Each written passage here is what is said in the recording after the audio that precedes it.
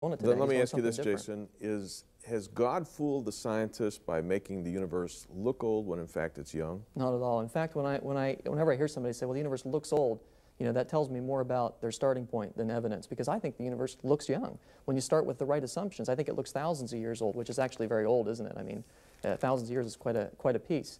But no, the universe doesn't look old. You see... But does the astronomical community, I mean, by and large, agree with what you're saying? Well, no, but then again, the astronomical community doesn't agree with Jesus Christ being raised from the dead. Are all their measurements wrong then? The measurements, there's nothing wrong with the measurements. It's the interpretation of the data. See, we all have the same evidence, don't we? We all have the same stars and galaxies. We all have the same universe. It's how we interpret that data that's different. And our interpretation is based on our starting points. And most secular astronomers, the vast majority of them, assume naturalism. If you didn't have a biblical starting point, would you come to the same conclusion? I don't know if I would or not, to be honest with you, because the Bible is my starting point. I don't apologize for that. It's the Word of God. The question